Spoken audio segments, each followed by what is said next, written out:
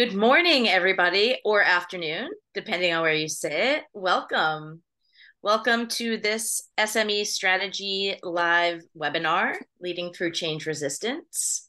So great to see so many of you here. We've still got people trickling in, and we're just going to give them another minute or two as people arrive. And as people arrive, we would love to hear from you all about where you are, who you are, and where in the world you are. So if you don't mind dropping into the chat for everyone, introduce yourself. Say hey, say who you are, say where you are. If you want to share your role, please do.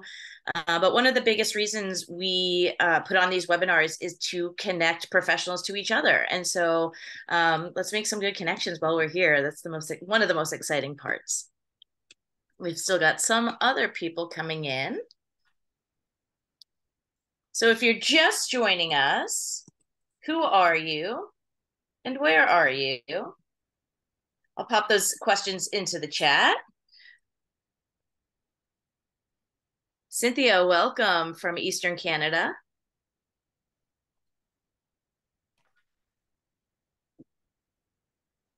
Welcome, Nawaf. I hope I said that correctly, from Saudi Arabia. And Donald, Texas. I was just down there. I was just down in Texas. It was hot. All right. Ohio, San Diego, Austin. So many good, great locations. Some I've never been to. I need to get to. Don't miss the Victoria one. The Victoria location of SME Strategy as well. I'm actually, just to give you a quick introduction on myself as we go here, get ready to get started here with the webinar. Please keep dropping your intros into the chat, but by way of introduction, my name is Jen Scumaci. I am a senior facilitator at SME Strategy. Hello, welcome Kimberly, welcome Linda, welcome Dr. Claude, welcome everybody. I am domiciled in the Greater Boston location of SME Strategy. And we have an office in Vancouver. And I'm so excited today to share with you all one of the people who sits out in our Victoria office, and that's Jenna Sedmak. She is here today. She's our Chief Client Officer and Senior Facilitator. And I am going to turn this webinar over to her in just a minute here so she can get started. And she is going to talk with you today about leading through change resistance. And when she wraps up today, I'm going to come back on and tell you all a little bit more about SME Strategies Strategy and Leadership Community, which is a newly launched initiative, I should say relaunched initiative from our team to connect you all to each other to keep these conversations going. So we're so excited you're here. Please continue dropping your names, locations, introductions into the chat. If you have questions at all throughout the webinar, please also pop those in the chat. I'll be monitoring them. Again, my name is Jen Scumaci. I'm with SME Strategy in our Greater Boston office, and I'm so excited to be here with you all today. I now will turn the floor over to our Chief Client Officer and Senior Facilitator, Jenna Sedmak. All right, thanks, Jen. Hi, everyone. Nice to see so many of you here today from different locations around the world. As Jen mentioned, I'll be walking us through a discussion around leading through change resistance. Before I do that, I'll give you just a really quick introduction to who I am, a little bit about my background. And then, Jen, I think you've introduced SME Strategy really well, so I'll probably just jump right into the topic. So my name, of course, is Jenna Sedmak. As Jen mentioned, I'm the Senior Facilitator and Chief Client Officer at SME Strategy. I've been with the organization for actually 10 years now. I personally reside in the View Royal neighborhood in Victoria, British Columbia, if anyone is familiar with that area. And I love to recognize and respect that I live on the traditional lands of the Esquimalt and Songhees nations. My academic background is a Master of Arts in Intercultural International Communication. And then I've got additional certifications in organizational change and innovation, facilitation, and adult learning best practices.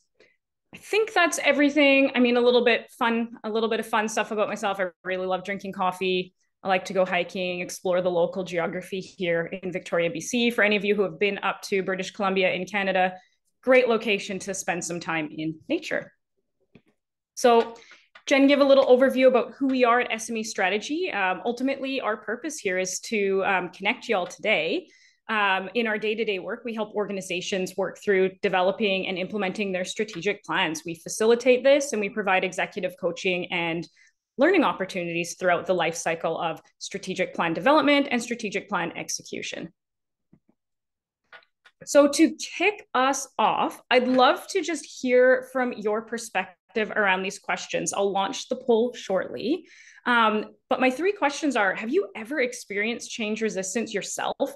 This could be in your work life, your personal life, home. Have you ever experienced this feeling of resisting change or not wanting a change to happen? In your work life, have you ever noticed others resisting change, colleagues, those you lead? And then have you ever worked through a change at work that you've been involved with that's been difficult to execute or stick due to either resistance or lack of buy-in? And so I'm going to launch this right now. Bear with me for a moment. There we go. So I'm launching the poll and I'd love to hear your perspectives if everyone can take a moment and answer these questions just to get a gauge of where we're at.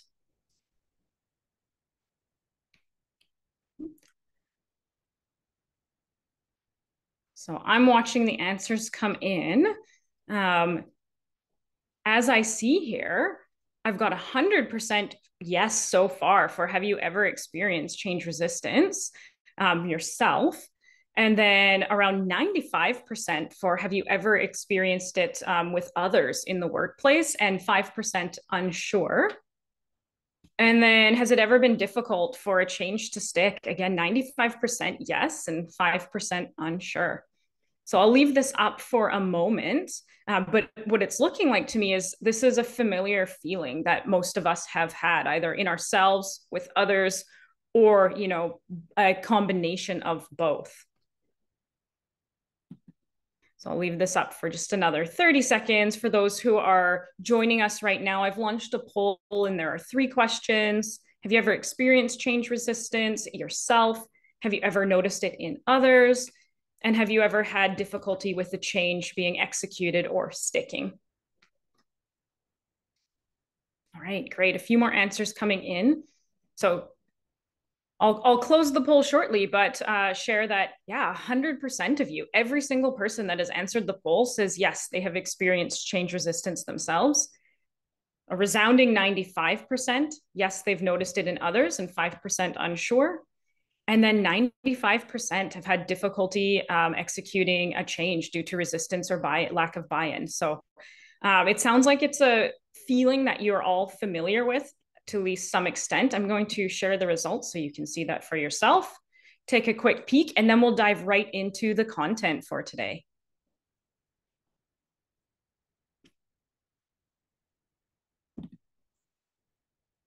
All right, so I'm going to stop sharing and dig in. So I'll reiterate some of the goals for today's session. Jen mentioned them already, but connect you to each other. As much as we're sharing information, we also respect the wisdom in the room. All of you bring in such great perspectives and ideas from your different careers, experiences, education, and so forth. So giving you the opportunity not only to learn from us, but to learn and connect with each other. We're going to hopefully challenge how you think about the topic of change resistance, present a little bit of a different paradigm for how to view this perspective and, view the phenomenon of resistance to change. And then we're going to introduce a few tactics for how to effectively lead people through change during that period of resistance and hopefully reducing it. I'd love to take a moment to reflect on why I feel this topic is important. Based on some research and due to different academic and professional perspectives, there's a variety of different studies. Some of them arguing up to 93% of change initiatives either fail or just don't stick over the long term.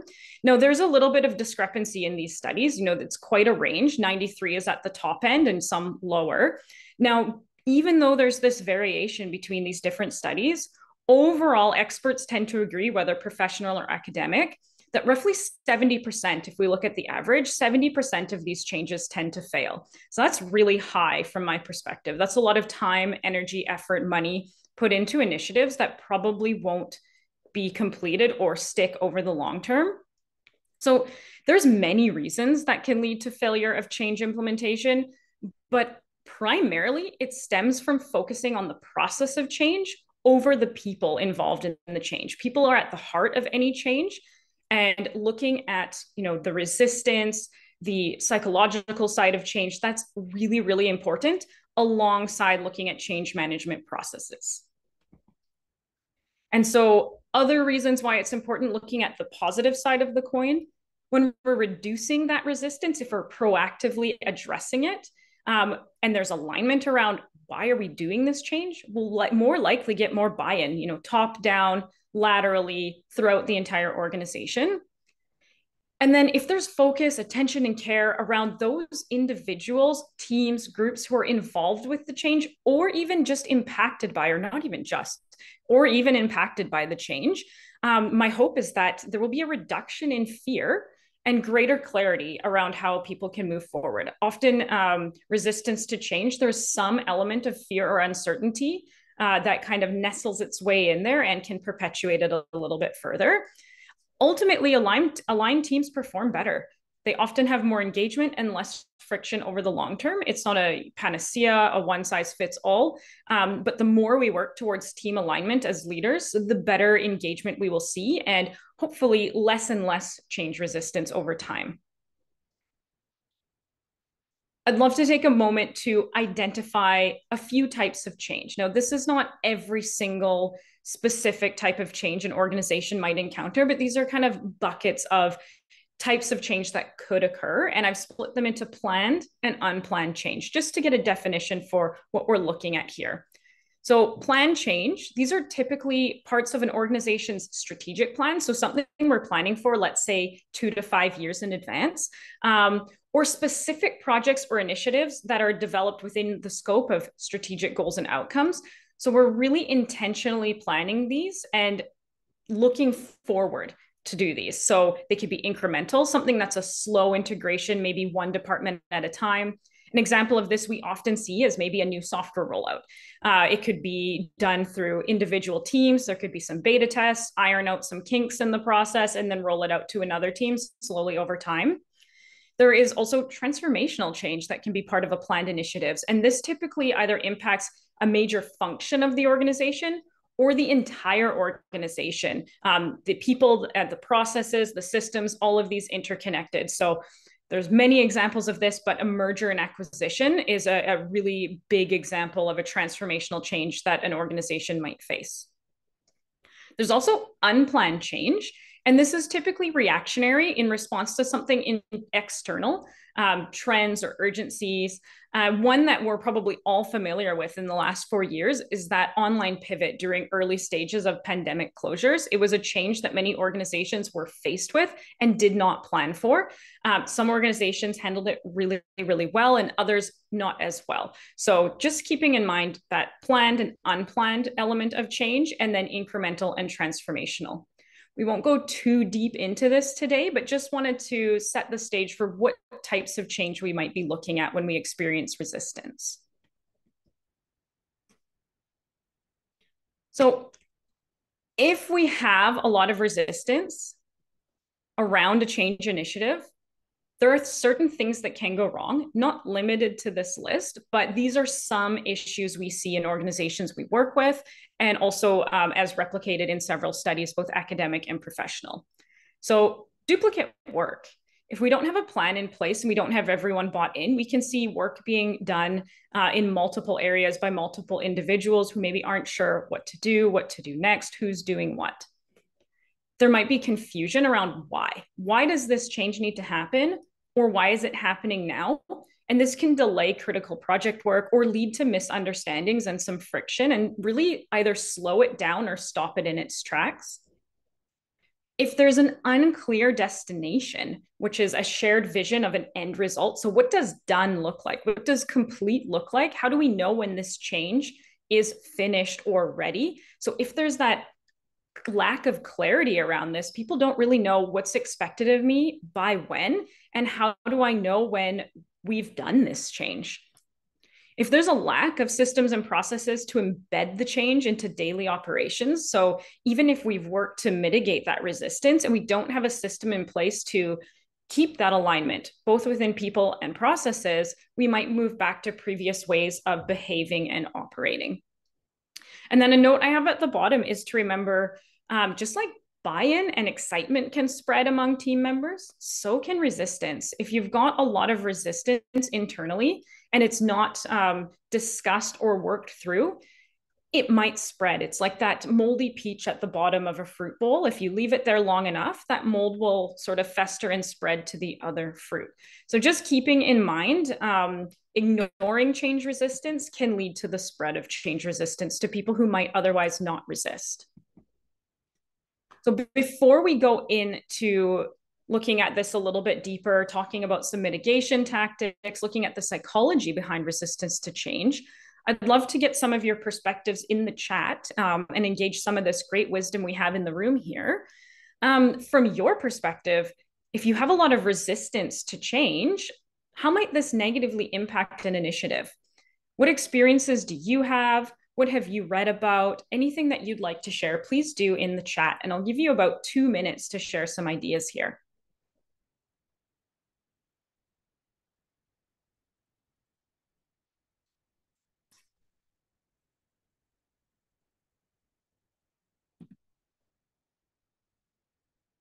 People will go underground, create toxicity around the change. Culture tends to be tested, spread of misinformation, causing roadblocks in projects. Yeah, these are all great examples. Referent leaders squash the idea, stall plans, hurts quality of results, can halt the initiative or progress. It can impact donors' interest of the overall mission. Yeah. Great. I'll keep the chat open for a few more minutes, or rather the chat is open continually, but I'll keep this question up on the screen for the chat. Lots of great perspectives.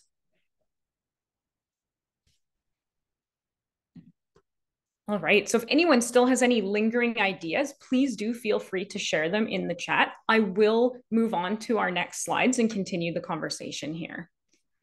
So I'd love to take a moment and define what is change resistance. We hear about it a lot. I think we all have a general idea of it, but I'd like to unpack that phrase a little bit deeper. So when I'm looking at change resistance, and also what the research shows is that it's a reaction to an existing or upcoming change that might impact a person's work, role, responsibilities, etc. So when we're looking at it in the workplace, that's how we're defining it. Typically, it is a fear or unwillingness as well as reluctance to adopt a change. Important to note that not all change resistance is outward. We may not know when someone is experiencing resistance to change. We may not see it. It may not be outwardly expressed. Now, it also may be. We may have people that are very vocal with expressing their concerns, but just recognizing that this can happen inwardly and outwardly. This is one of the most important or significant factors looking at whether or not a change will be successfully implemented. And then bolded, highlighted at the bottom, where I wanted to challenge this paradigm is so many leaders we work with take a sort of sticks approach, that sticks and carrots approach, disciplinary approach to change resistance. Whereas I want to highlight that it's a normal psychological response. Change resistance should be expected within a certain percentage of people in an organization. It's going to affect many, if not most people, at least in some situation in life. And as we saw from our poll at the beginning, 100% of us have experienced change resistance at some point. So I want to prepare leaders to expect change resistance and feel equipped to work through it proactively with their teams.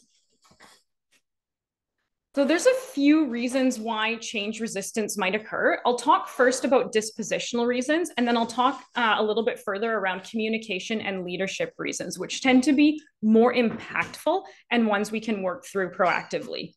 So when we're looking at dispositional change resistance, this is typically developed internally within oneself. It's outside of leadership control, but can also be worked through, discussed, and mitigated. So dispositional elements refer to those individual levels of emotion and anxiety towards either change itself or the disruption of one's routine. So that feeling of anxiety and discomfort with an upcoming or existing change.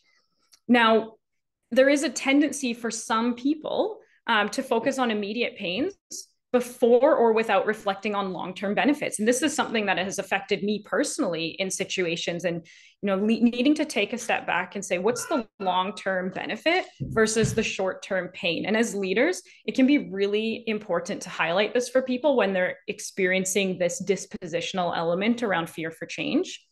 Some individuals maybe tend to have inflexible or rigid perspectives and beliefs that lead to a reluctance to accept new information or ways of working. Again, leaders can appeal to this and really highlighting the why. What is the benefit? Why does that outweigh the pain of change? And there might be a combination of the above dispositional elements. So an individual might experience all three of these. Now, just because someone has dispositional tendencies towards change resistance doesn't mean they will resist every change. And so even more impactful reasons why change resistance might occur is if there are lack of communication or lack of leadership elements around the change initiative. So lack of early, and I want to highlight early here, two-way communication that considers the needs and perspectives of those who are implementing or impacted by the change is something that can really lead to resistance. When people feel change is happening to them rather than with them, even if the change must occur, they're more likely to dig in their heels and resist. So bringing people along for the change, making them a part of the change, giving them an opportunity to voice concerns, share what they need to succeed can be a really impactful way for leaders to address that element of change resistance. There may be fear or uncertainty around whether the change itself can even be successful long-term. Will the individual be successful in their roles afterwards? Do they have the tools they need, the resources, the time they need, the support, help with addressing roadblocks? So all of those things might lead to fear and uncertainty as well, leading to resistance. So leaders taking the time to address some of these issues with people, answering those questions, making sure there are resources allocated, they will have the time they need, the support they need to execute this change and operate in this new world they're going to be operating in successfully can help to mitigate that as well. Lack of trust in leaders or lack of trust in success of the initiative within the organization. So this can also be a critical factor. So if people don't trust the leader who's leading the change for a number of reasons, they may lose faith that this initiative itself can be successful. So building trust and communication, these soft skills that are discussed so often in business, are such a critical piece of the puzzle alongside those hard skills for managing change. And then just a quick note at the bottom here is that these two pieces, those dispositional elements and leadership and communication, when combined, can really snowball. So if you've got folks who are dispositionally disposed to change resistance, and you've got some issues with communication and uncertainty, this can really elevate the resistance to change very quickly. So now that we understand some of the dispositional elements, we know that we should accept and expect some level of resistance to change within a certain percentage of our workforce. I'd like to segue into how can we approach this as leaders and what are some tactics we can use? So the leaders that we've spoken to, and also backed with research academically and professionally, who tend to succeed with helping to reduce, mitigate change, and successfully execute change initiatives, they understand and expect some level of this response. They know that people will experience it, and they recognize that it will spread if not addressed. So they have that sense of urgency around change resistance. I know it's going to happen. I expect it. And so it's my job to address this as a leader. They have a readiness to prepare for and plan for change ahead of time and in a way that's going to build trust. So it's not taking the approach that this change has to happen and you must adhere to it. It's, I really want to do this collaboratively with people who are impacted by and affected by this change so that this happens with them rather than to them. So yes, the change needs to happen, and I'm going to foster it in a way that's inclusive and it brings people along for the journey. However, this takes time. And so the organizational leaders who best approach change have a willingness and understanding that we need to spend time on the front end to prepare for this change. If we just launch into the change and hope for success, it's going to take longer at the end.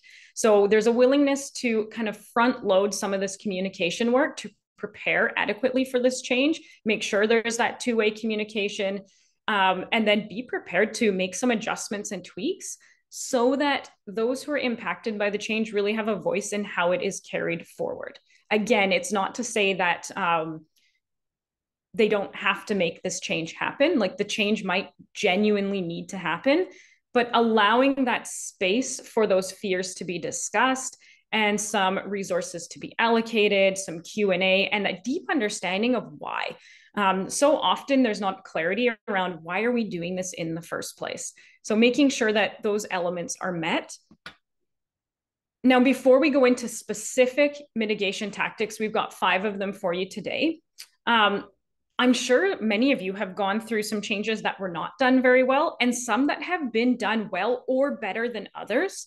So I'd love to hear from you quickly. Think of a time there where a change was executed well and resistance was minimal. This can be in your personal life or your work life. What do you think was done well, either by yourself or someone else, to actually help this become fostered throughout the organization or within your home? Explain the why and communicate. Yeah, communication.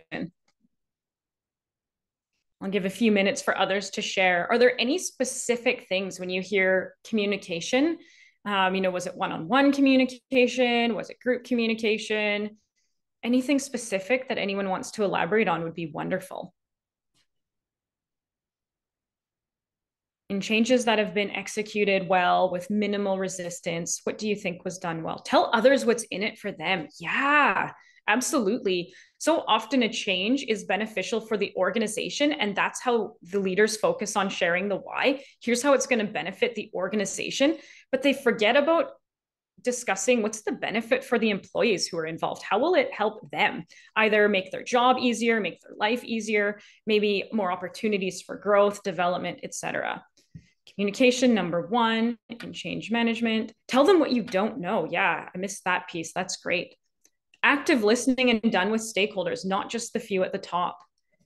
Connect the recipient to the message. Generalities do not work. Yeah, great examples. Brainstorming the benefits of change. Yeah, that's a fabulous idea. Talking about it together. Same message spoken by top leaders. Great. Yeah, that alignment and consistency. Fantastic. Communication. Tell a story. Absolutely. If people can't recall the reasons, how do they remember the why? That is great. Personal development program left lots of space for people to make choices on how to participate. Great specific example. I really like that. Great. So if you have your hand raised, we're going to have an open Q&A at the end.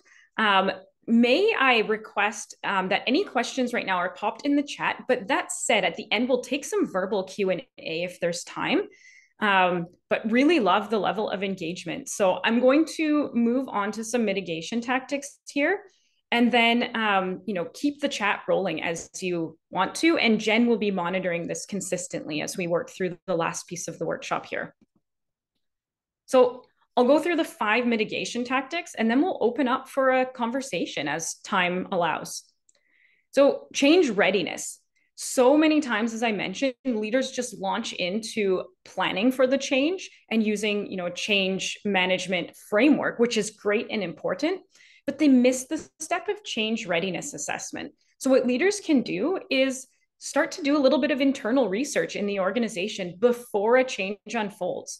What is the level of readiness, and how does a leader know this? Well, starting to discuss with other leaders who's impacted by this change, who will be involved with this, where do we as leaders think there's specific processes that are needed, where do we see gaps in knowledge that exist, where do we as leaders see potential roadblocks and obstacles, and then talking to those involved. Now that we've assessed this from a leadership perspective, going to those people who are impacted and involved and saying, where do you see processes needed? Where do you see gaps in knowledge? Where do you see roadblocks? Where do you see obstacles? And then bringing it back up to the leadership team, Great. What do we need to make sure we're actually ready for this change to unfold? So before we even say this change is happening, we start to plant the seed and the idea and assess, where are we ready? Where are we not ready? And what needs to be put in place to make sure we are ready? So that can be done through a change readiness assessment. Now, change preparation can be done right after or this at the same time as change readiness. And so working through a readiness exercise, such as the 5 Ps, and I'll cover that at a high level shortly, this can really combine that change readiness and change preparation together. So the 5 Ps are project. So what is it that we're even doing? Define what this is and what success looks like. How do we know when we're done? How do we know what needs to happen? And then looking at the purpose. And this is really the why.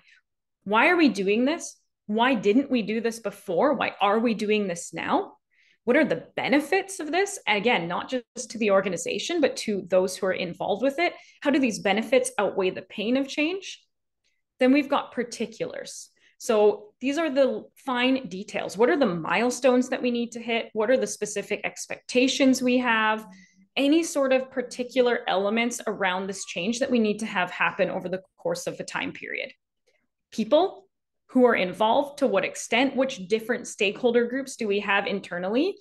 Some of them will have a greater impact of this change, some of them lesser. Some of them might be more involved, some less so. And so mapping out specific stakeholders as much as possible, avoiding saying everyone in the organization, and really looking at the specific individuals or groups that will be impacted in different ways and start to devise a plan for how you will collaborate with them. And then the last of the 5 Ps is process or framework for actually moving through that change. And so we'll get to that in one of these mitigation tactics. But what I want to highlight is so many organizations start here with process. They jump straight into the 5th of the 5 Ps.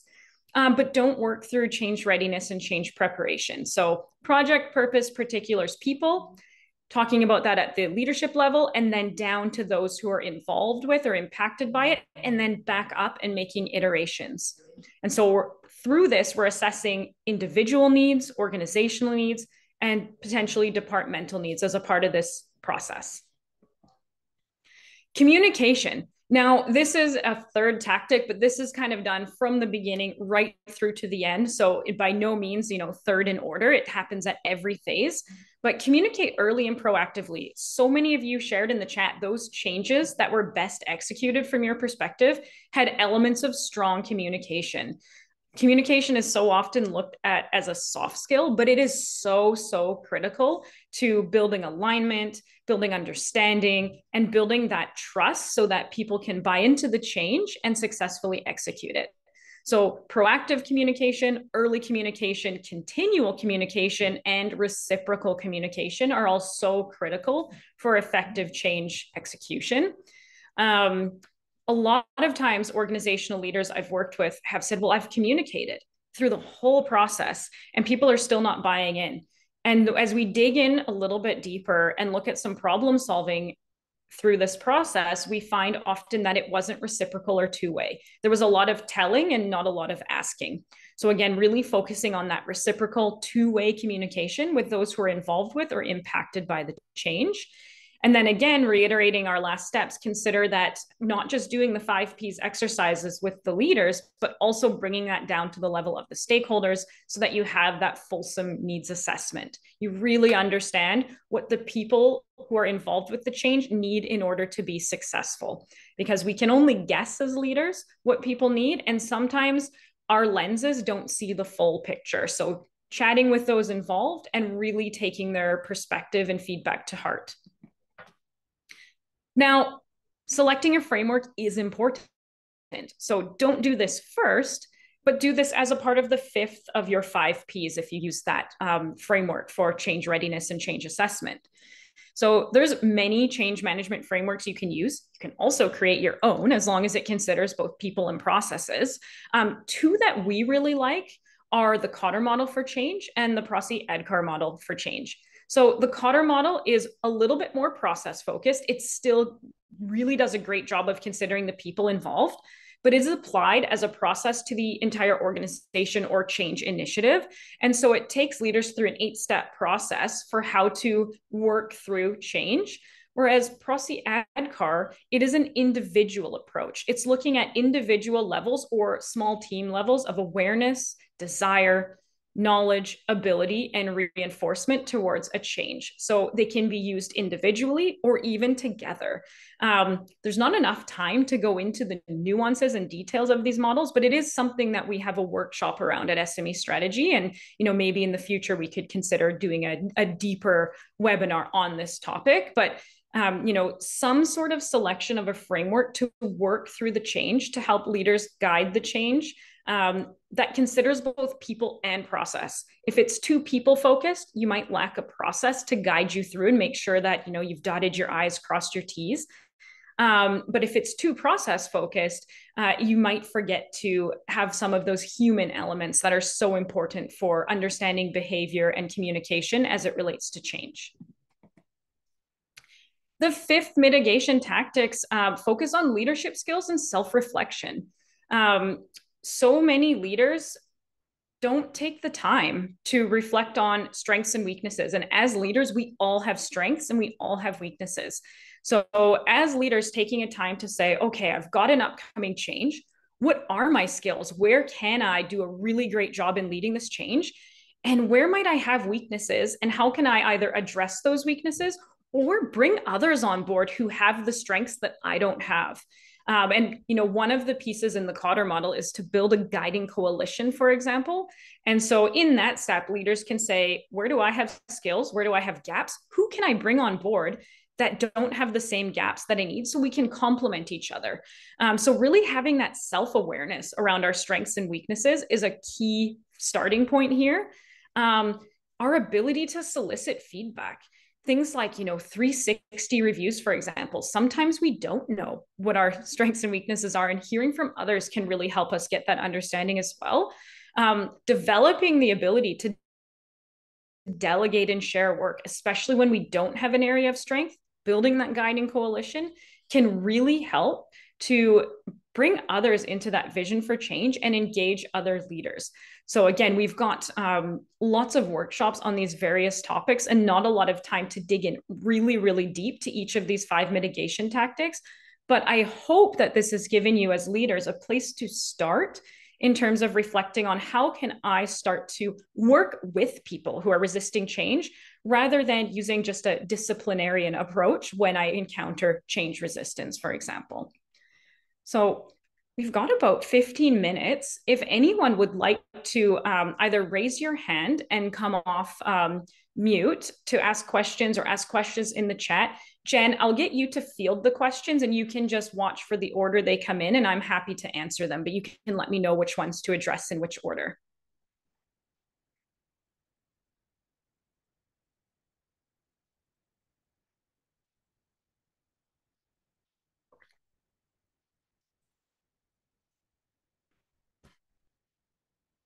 And as you're reflecting and thinking, I'll say it doesn't even have to just be questions. If you have something you'd really just like to share, that's fantastic too. If you have an experience with one of these tactics, a specific story that will highlight something that has been said, that's great too. If you simply want to share and start a conversation.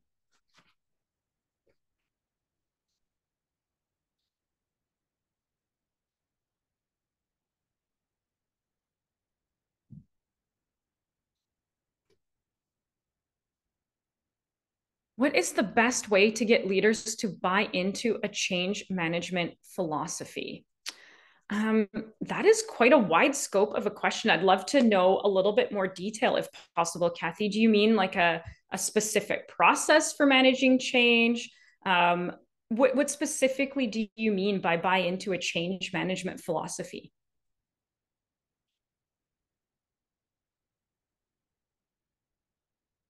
As a process to adopt and use. I think it starts with like back to the why. Let's hypothetically say you're a leader on a team. You individually feel that this is an important topic. It needs to be managed with both the people and process in mind. starting to share with other leaders why this is important. Share some of the data and background around how many changes fail, just like I started the webinar with. Here's what can go wrong. And if we manage it correctly, here's what can go right. Ultimately, it's going to help our bottom line. It's going to increase the return on investment, decrease duplicate work, increase buy-in, and reduce the chance we're going to have to backtrack and do it all over again. So I think just like with managing change, and it's a little bit meta here, is highlighting the benefits, the risks, and reducing that pain of change. What is your approach when it is the leader or perceived leader as the single point of resistance? That's a really tricky one. And, there's a lot of perspectives around this, but I think, there are times when there's a leadership team and one of the leader is a single point of resistance. And it's going to be really, really difficult to cascade buy-in if you've got a leader who's resisting. So there's a few different ways to look at this. One is working through some of these change mitigation tactics within the leadership team itself. So let's say you have an executive leadership team of 6 different C-suite leaders, 5 are bought in, and 1 leader is resisting. Really working through that two-way communication, finding out why, seeing if you can address this. Now, sometimes this is an imperfect process, and we've worked with some organizations who have had to part ways, unfortunately, with a leader who is resisting change that is essential. But oftentimes, working through the same process within an executive or senior leadership team can help to lead to that buy-in as well. It depends on every single group. Sometimes it helps to have a facilitator or a moderator come in and really dig into perspectives and work through some of these things together. But again, imperfect process. I think focusing on two-way communication, asking why, and then sharing the why from the perspective of why is this important and how is it going to benefit us. Jen, do you have anything to add to that? I'd love to hear, you've got a lot of experience in this as well. Anything to add to what I've shared? Yeah, absolutely. I mean, nothing big or to add to what you've shared, but I do see some stuff in the chat happening that I think is just kind of a little bit more of an expansion. So I see Claude said, it's important to involve stakeholders in the actual discussion about how to reduce change resistance, right? So not just engaging the leader and stakeholders and peers, as I also see in the chat as well, in the change, but in the discussion about how to mitigate change resistance, involving them on that front end discussion and engaging them there. I think that's absolutely key. And attending this session kind of gives you all the license to do that. And say, if you're participating in a change session, coming up, or an initiative coming up, to sort of say, hey, well, I just went to this webinar put on by SME Strategy, and one of the most key parts is to really involve people on the front end of mitigating resistance. So hopefully this session will equip you with some ideas and thoughts about, how to have that conversation on the front end. Yeah, great, Jen. What I'll do, since we have some time, is at a high-ish level, not in too much detail, I'll go over some of the elements of the Kotter model, because I think that might help to sort of answer some of these questions. So whether the resistance is at a senior leadership level or somewhere else in the team, that preparation is really important, but then also working through a process. Jen, did you have an urgency to address before I go through this quickly?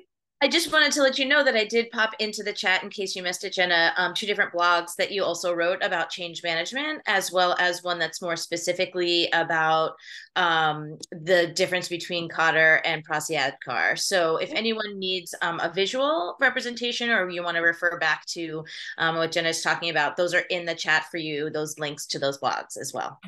Okay, fantastic. Thanks, Jen. So, if you're using the Kotter model, again, after doing a change readiness assessment and having two-way communication, which can really go a long way, again, whether with leadership teams or with others involved in the change or impacted by the change. As a high-level overview, create a sense of urgency. Some of you mentioned this in the chat as well, but how are we going to inspire people? What is the story we're telling? What is the aspiration? How can we excite people around the change? And this really does start with the leadership level. getting that sense of why and why now, and also hearing about, those who are saying, why not? Like, maybe let's not do it. Okay, why do you think that? How can we together build that sense of urgency? Build a guiding coalition is often a next step. And I mentioned that too with leaders, addressing your own gaps in knowledge, ability, and skills, and then bringing others on board who can support that sense of urgency, that vision for change. And so if you have more people bought in, the one or two voices who are resisting are more likely to eventually buy in when they see others buying in. They say, okay, others see the benefit. Again, it's not always perfect. We are all humans at the end of the day, and human beings are tricky creatures sometimes. But the more time we spend on getting more and more people buying in, it also spreads. So just like that moldy fruit of resistance can spread, so can alignment. And so grabbing those folks who are really already almost bought in, focusing our attention, getting that guiding coalition built can go a really long way. Having a strategic vision. So an end result, how is the future different from what it is like now? And how do we know when we're there? That can be really impactful, especially again at that leadership level. If you've got a leader resisting, or really anyone resisting, if they know clearly how the future looks, if it's not ambiguous, there's more likely to be a buy-in. So many times when there's an executive leadership team member who's resisting, it's because they don't see clearly the end picture or the end result. So really making sure that there's clarity around, what does finished look like? What does done look like?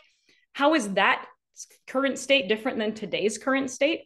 How are we operating more efficiently? How are our lives easier? How are our jobs easier?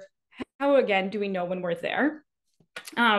I'll go through the next steps, really quickly, but enlisting a volunteer army. So starting to bring other people in with that two-way communication beyond the leadership team. Who else is bought in? Who else is really likely to be excited by this initiative and help rally their peers? So that, again, it's not just one person driving the change, but a team of people. Remove barriers. So this is starting with that first phase of two-way communication, and it happens consistently throughout the project. So new barriers might arise, and as leaders, making sure to work with your people to address them. Remembering that resistance can pop up at any time. I think this is something we didn't look at in depth today, but you might get a lot of buy-in and alignment at the start of the change. And as it rolls out and things get a bit more difficult, people might sort of opt out or start to resist along the way. So generating short-term wins systemically is a really great place to start, to say, what are we doing well? And where are we at in relation to this end vision? To keep people motivated throughout and, lessen the risk of getting additional resistance throughout. Making sure that you sustain the acceleration and have a process to institute change at the end are also two important steps in this model.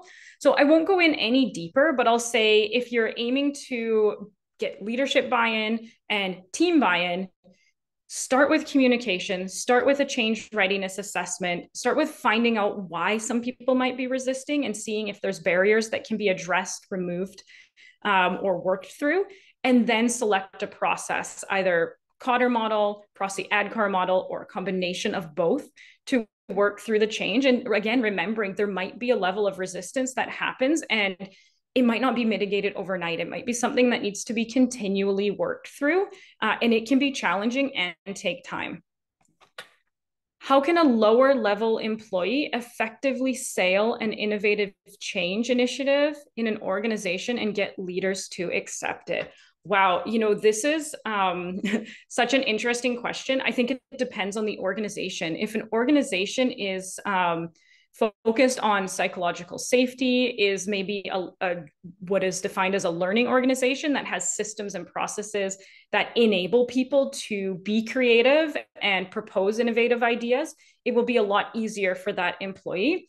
If there's an organization where leaders are not necessarily fostering creativity and organization in their people, there's not a process for it, there's not support for it, it will be infinitely more challenging for employees. So I think, a place to start is for individuals to have an understanding of change management, so that when they propose ideas to a leader, they can highlight the why.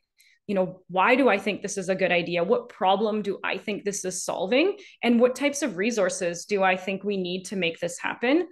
It can be an uphill battle in some organizations for employees to work through this. So ultimately, I hope more and more organizations adopt sort of a learning organization approach where they have systems, processes, and leadership that supports ideas from different levels. But I think, if everyone has a general understanding of some of these processes, hopefully they can influence change at whatever level they are at in the organization. All right. And Jen, did you want to select one more question for me to answer? I have, as I'm going through this, I'm not quite sure where we're at, if there are any more questions. Why don't we bounce over quickly to, do you keep asking your executive leaders the why if you're getting a non-answer? And yes, we'll have that be our final question in this Q&A, and then we'll start to wrap up. So thank you. Okay, I'm trying to make sure I understand the question. Do you keep asking your executive leaders the why if getting a non-answer? So Camille, I'll reiterate in my own words to make sure I understand, or give you a chance to let me know if I'm misunderstanding.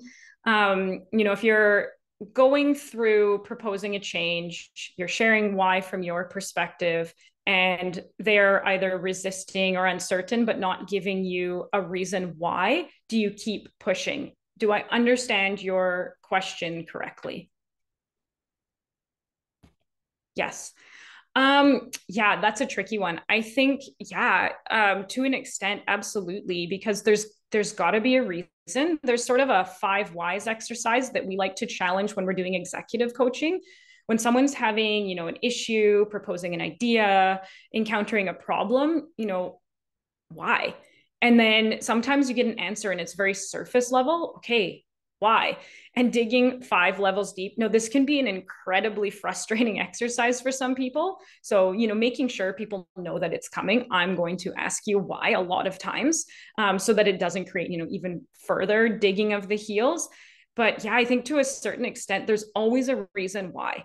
Anytime there's resistance, there's a deep reason why, and finding that out is going to be really critical. Now, sometimes we might be asking in the wrong format. So anonymous surveys can be one way to start. If we're not getting answers, sometimes, putting out an anonymous survey where people feel like, okay, I can give the answer without a voice attached to it, that might be a tactic we can try. One-on-one, sometimes people aren't feeling as comfortable to share their fears or resistance in front of a group of people. So sometimes one-on-one communication can be helpful. Sometimes one-on-one communication, people don't feel comfortable and they'd rather a group where they know 1 or 2 of their peers might back up their perspectives. So, ultimately, I guess the answer I'm getting at is the more forums or opportunities to communicate in different ways to appeal to different communication styles, the better, if we're looking at reducing or mitigating fear of change. But yeah, I think ultimately, if you've got someone who's digging in their heels and they're not saying why, keep working with them. Try to find different ways to engage them and hear their perspectives in a way that they're comfortable with. And again, sometimes some people just keep resisting, and ultimately, using the disciplinary approach is definitely not a first choice, but sometimes, if all tactics are exhausted and there's one person who's just not buying in, it might be worth a deeper discussion around, if you don't start to share why you're resisting and let me help you work through it, this might be the impact of XYZ, for example. But definitely not starting with that approach from my perspective. Jen, I will stop answering questions and I'll turn it over to the last couple of slides, and just let me know when you'd like me to switch and I'll turn it to you to close us out today. Fantastic. Thank you so much, Jenna. Such great information. And everyone, thank you so much for being with us today. As I said, Jenna is a wealth of resource around change management in general. Change resistance is one of the specifics in there, but there's a lot of great resources on our website. I'm going to pop that into the chat for you. And also I'm going to pop into the chat an invitation to join us in our strategy and leadership community. This is sort of an intact group of professionals who come together online to be able to connect about all things strategy and leadership.